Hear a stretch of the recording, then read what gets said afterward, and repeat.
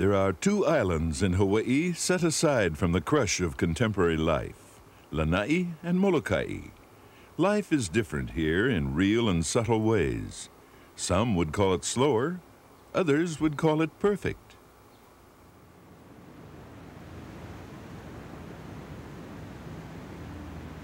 The tall sea cliffs of Lanaʻi have been a formidable greeting to ocean travelers since the mists of early time. It is a hard land.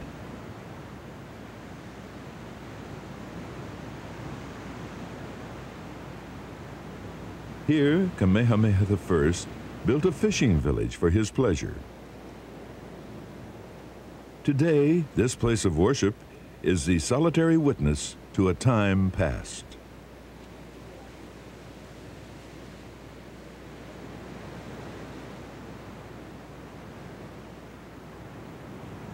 Although accessible from neighboring Maui, Lanaʻi was left alone by the ancient Hawaiians.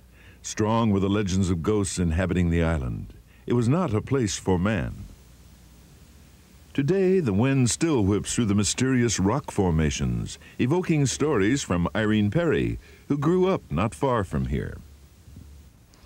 Now, when we leave down Keomoku, we had to come up sometimes to get groceries, and so my sisters, brothers, and we all come up on horseback and right through here and spend the day up at the city. And then the evening we'd leave about 2 o'clock or so and drive home, ride home. And then when we get to this area here, we would just let the horses go. We just hold the pommel and just let the horse take care of everything. And we'd just ride down because they told us that this little place was when you come up with food and everything like things like that, that they would call, and that scared us. So when we'd get here, we would run. She tells the story of Ka'ulu-La'au. They would say that this was a devil island.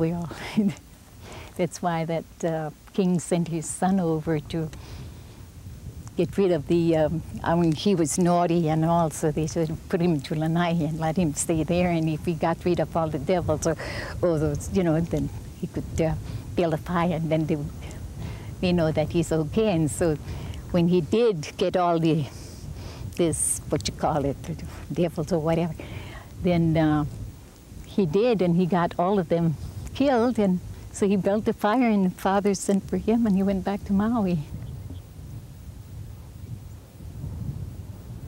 The edges of Lanaʻi may be rough, but the heartland is rich.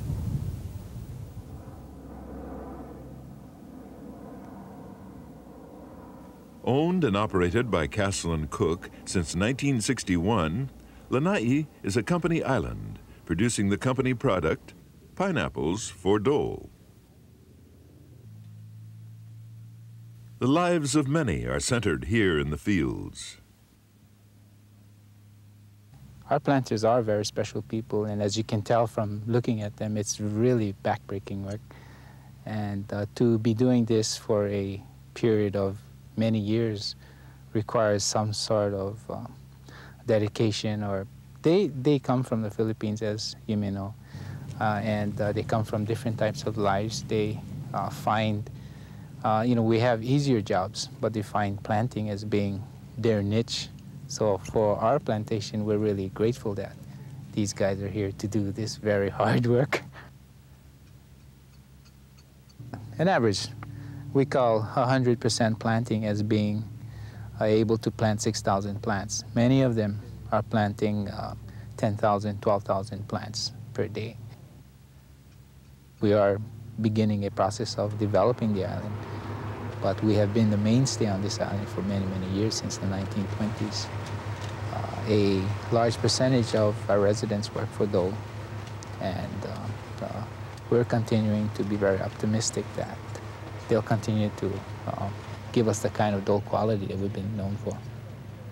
Yeah, it's been difficult to lure young people back to Lanaʻi because the main industry is pineapple. As you can tell, people go off to college and they study different things that you don't find really jobs readily available to them here. So it's been very difficult to bring young people back. Primarily, I moved back because I wanted to raise my children in an atmosphere like this. I remember what it was like in my days, and I wanted to share that with my children. Well, I think basically the oneness of the family, where family and community is important. The value of hard work and how difficult it is to earn money, why education is important. And hopefully, my children can find it here for them. This is what I thought I learned when I was young.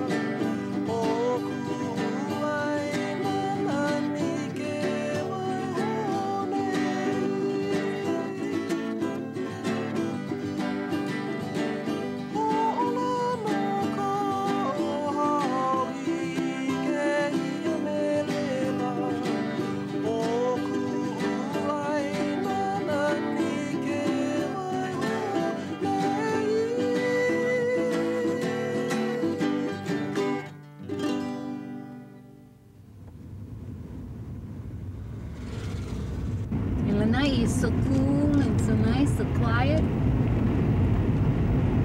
I like it here.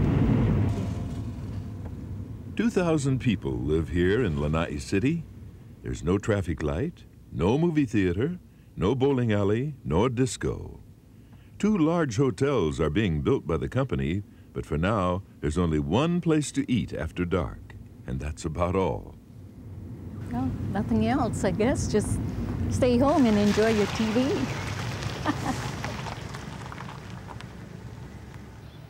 The tall Norfolk pines grace the skies of Lanaʻi City. George C. Monroe, manager of the Lanaʻi Ranch Company, imported thousands of trees from New Zealand at the beginning of this century. In the city park, residents take a break from their work. Matthew Mono sings a song he and his grandmother wrote, capturing the unique charms of their island. Lanaʻi is covered with pine fields. Such a beauty from the air. No tall buildings to crowd us. Such a life no one can compare. White sand beaches, rocky shores, Keawe trees, everyone knows, everyone knows.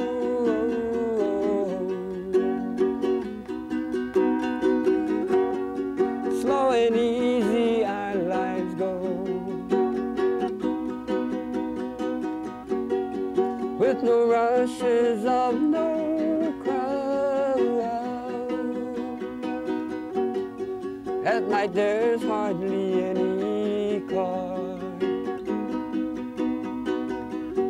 The only traffic is our star. White sand beaches, rocky shore, Keawe trees, everyone knows, everyone knows.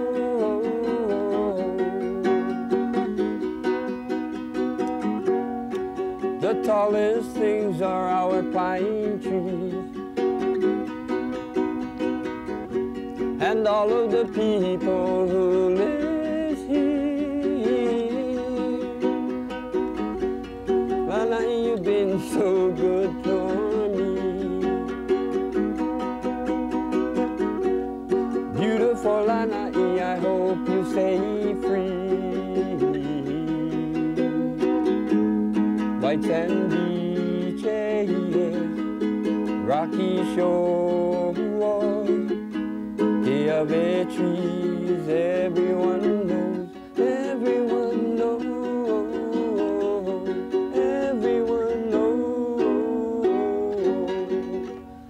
That's the Lanaʻi song, man. The handful of stores stock groceries, garments, and gadgets. Fashion styles reflect lifestyles. Basics like jeans and work shirts are easy to find, but if your size or sense of style is uncommon, then you shop elsewhere.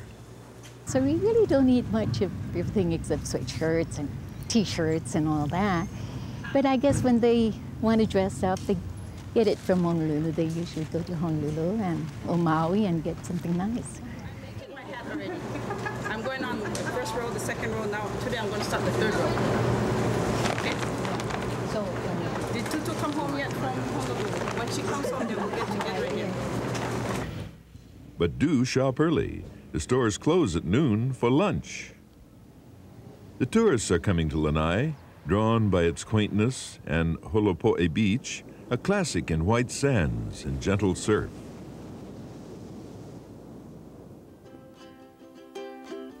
And when the visitor arrives, most likely he is treated to a hula by Elaine Ka'opuiki's dance troupe, Nahula Olaʻi Kealoha, on the lawns of the Hotel Lanaʻi.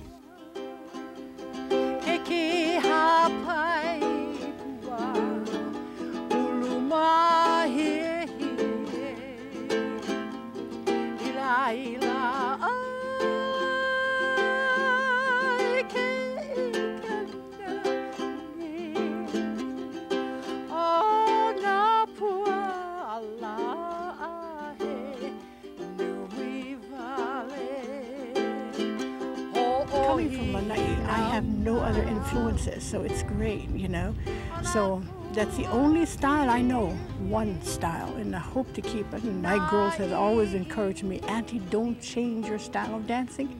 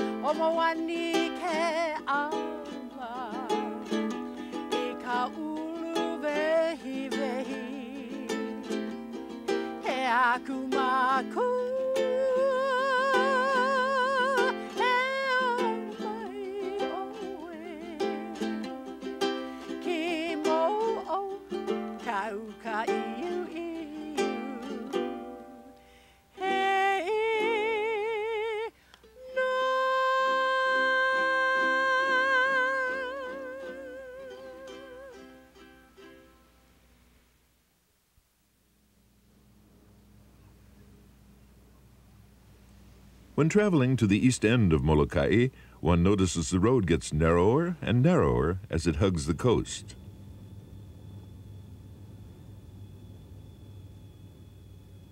Zenny Sawyer travels it daily to go to work in an environment that is a material for dreams of city office workers. She and her partner, Jill Francis, craft clothes and bags for their company, Haku Creations.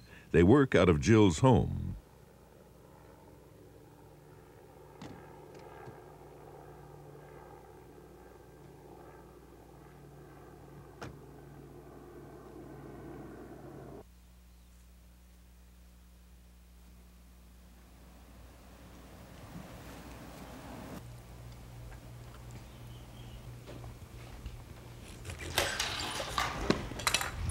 Hi, Jill. Morning, Zen. See how nice the ocean is? It's beautiful. Man, yeah. I know. Nice day to be outside. Got any tea on? I'm gonna make some in just a moment Okay, here. I'm gonna start on that screen. I gotta finish it so we can get our printing done. All right? Great. Okay.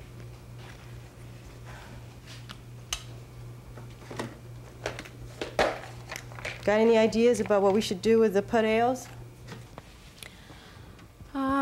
We have some t-shirts to do also, so perhaps we can figure out the colors and do the pareos and the t-shirts at the same time.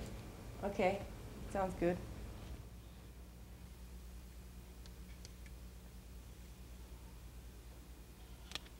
Their skills neatly divide the work. Zenny designs the patterns using symbols drawn from her experiences living on Molokaʻi and from her faith. The Lawaiʻi that I did here, I have an attachment to it because several years ago, a kapuna, an elderly old Hawaiian lady, told me that the Lawaiʻi represented the backbone of God, and that really stood out to me. So the Lawaiʻi became real special to me ever since then. So it's things like that, things that I have a personal attachment to that I like to do my designs. Someone will say, why don't you do this or why don't you do that? But if it doesn't mean anything to me, I can't get into it.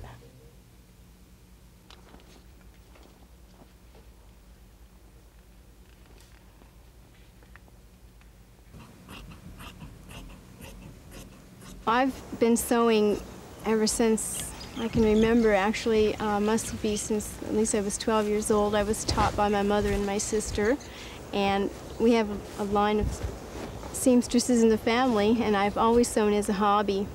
So an opportunity to work with Zenny to do that was just right in my line.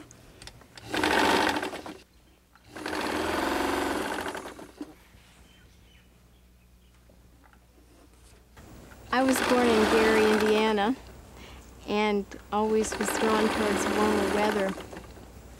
So when I was able to leave home after graduating from high school, I started moving westward.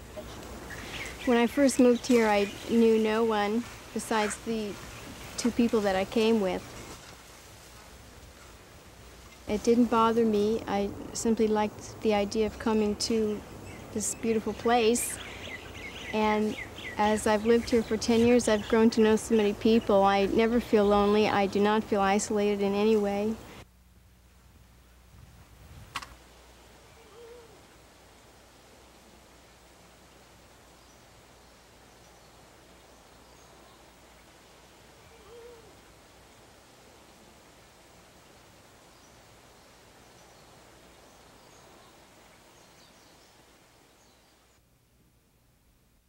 We started out with just some canvas tent liner material that someone had given us, and we cleaned that up, printed and sewed a few things, and that's how we began our whole capital. Mm-hmm.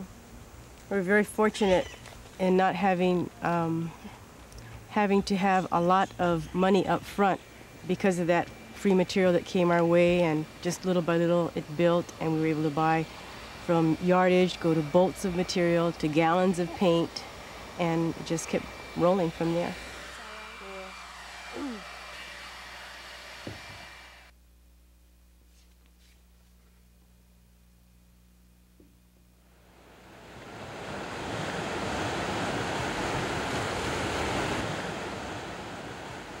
Zenny was born in Honolulu, but lived most of her adolescence away from the islands.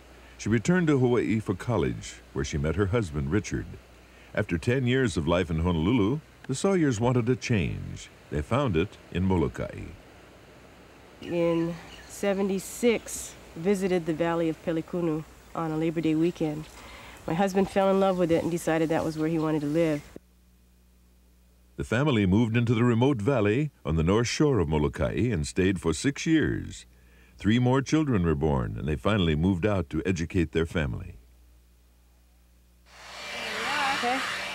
We both have the freedom to still live our own individual lives, to meet our own individual needs, and yet put in time to have this business, which has become successful. Not successful in the sense that we're making lots of money, but successful in that we enjoy doing it, we enjoy putting in the time into it, and people appreciate our work.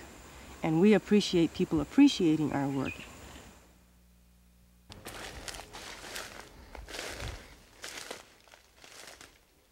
Lauhala, in Hawaiian, means the leaf of the hala or pandanus tree. It also means the weaving that uses this leaf. On Molokaʻi, Lauhala and Louise Kekahuna are synonymous. Actually, from all appearance, this is a junk tree, but it gives me good leaves for many years. This is a practically thornless tree, which has only about less than a dozen thorns on the leaves. But this tree had come and had gone in its prime, and it's not producing such long leaves. But whatever leaves that are here are very good and very strong. So I keep coming back to this tree. And I've been with this tree from the time it was in its prime, and it's almost 15 to 20 years. Just breaks my heart. I could remember climbing this tree from one branch to another branch to another branch. Of course, that was 10, 15 years ago. I don't climb trees anymore, but this tree is just beautiful. I have read where even in the burial caves, there were lauhala matins to cover the dead. So you can see where the Hawaiians used the lauhala way, way, way back. But this young generation don't think it's important. It's sad. Most lauhala is time-consuming. The work is time-consuming. You got to be dedicated to what you're going to do. And if you do too much things like make clay, make kukui nut, if you have too much different hobbies, you don't tend to put enough time in what you're doing. I've been with lauhala for 20 years and more, and yet I still find I want to learn more. I want to perfect my work more. And there's a big crack. Much of the work in lauhala goes into the preparation of the leaf. First, it is wound into a coil. This particular tree is old, so she doesn't. This is not her best quality material. But if you're learning, this is all right. It's material to work with. But the more you weave, the more you want better quality. So you start looking, or you end up planting your own tree.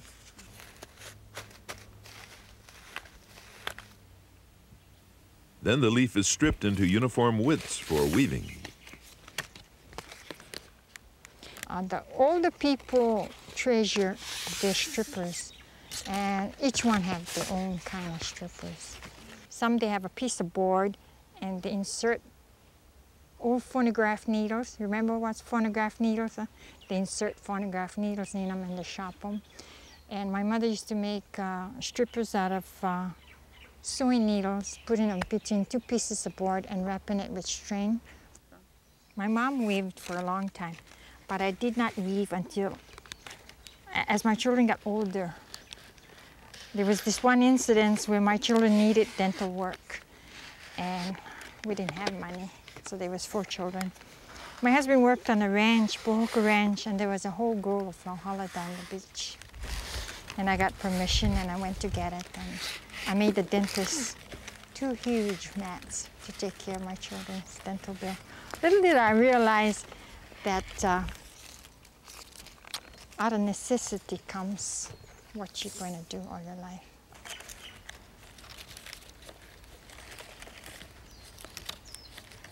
the love for Lauhala is, to me, the love for Lauhala is very great. It's very, I could talk for hours about Lauhala.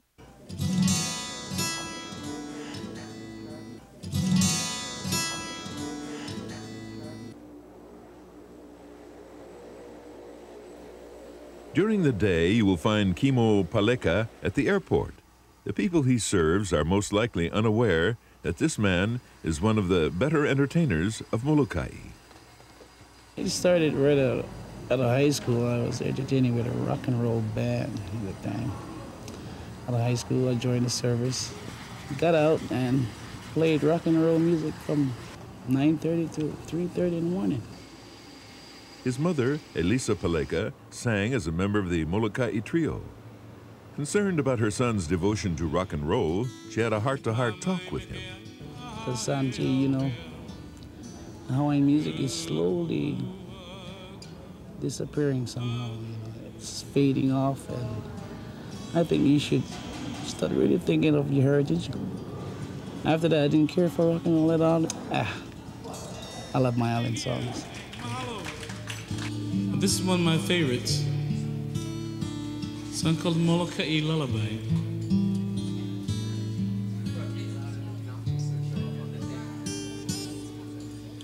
Molokaʻi, aloha, aloha, I love you, my home.